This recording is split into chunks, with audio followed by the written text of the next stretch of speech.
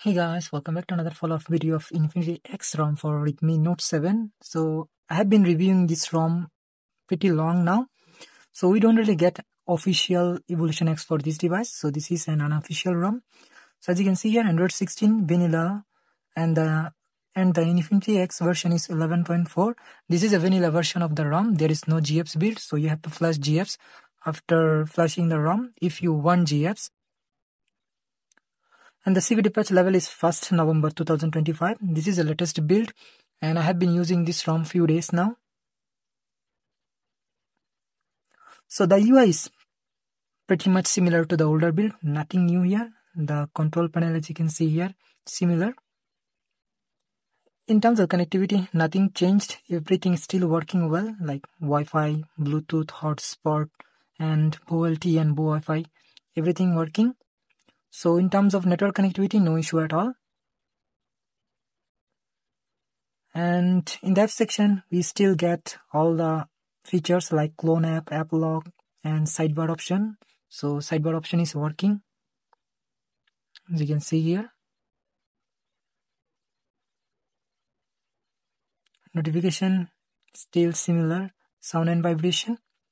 So we do get parallel volume control, but no Dolby Atmos and few other things.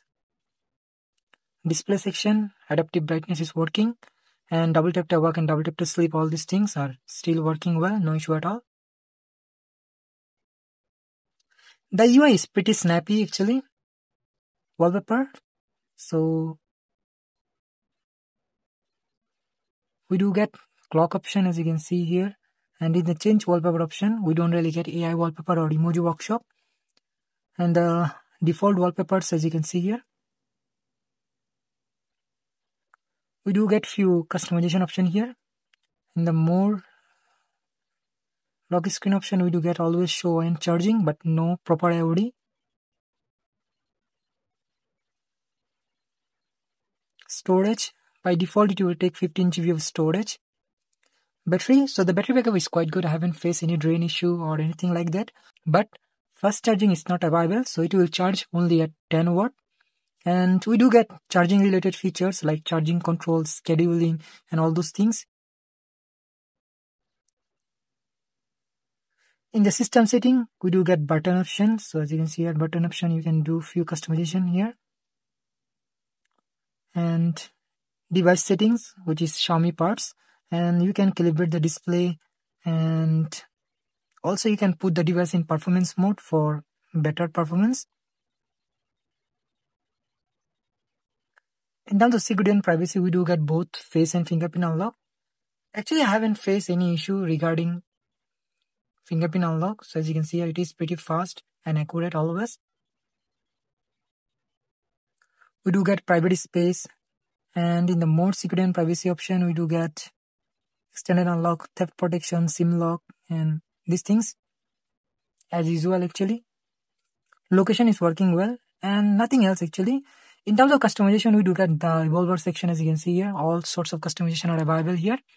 In the miscellaneous section, we do get component spoofing, and we do get Google Photos unlimited storage and higher FPS in game, all these things. So in terms of customization, everything is available. So application part, so we don't really get MIUI camera with Evolution X ROM for Redmi Note 7. And even on Redmi Note 8 also we are not getting MIUI camera. But the default camera which we are getting is Gcam Go, which is working well actually, as you can see here. No issue at all. Photos. So no issue, and I did install a Gcam. Still similar, it takes time to load, but it does work, so as you can see here. So cameras do work, no issue at all. In terms of Google Photos, so unlimited storage is available, as you can see here, and Magic Editor is also working.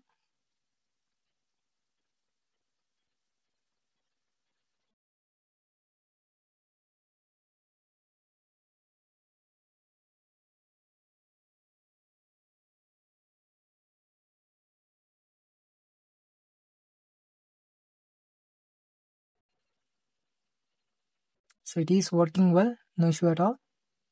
And unfortunately, we are not getting SafetyNet with this build.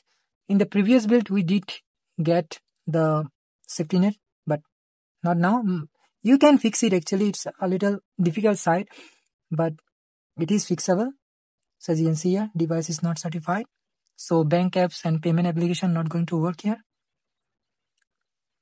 In terms of phone call, as I said, both LTE, both Wi-Fi working. Even video call is also working. And I did try the background call recording option and it did work actually. So call recording is working well, no issue at all. In terms of other features, we do get circle to search as always, no issue.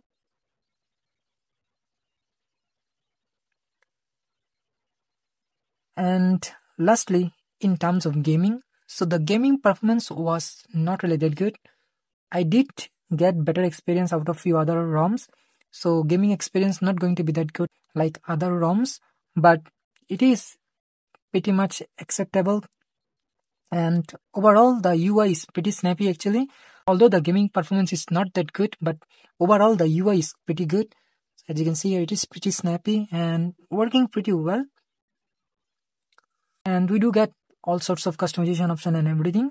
So as I said, there are a few minor issues like gaming performance and charging issue and also the SafetyNet issue. But otherwise, this is a pretty good ROM. And if you want to try this ROM, the ROM link will be in the description below. And that's all about it. Thank you very much for watching and I will see you in the next one.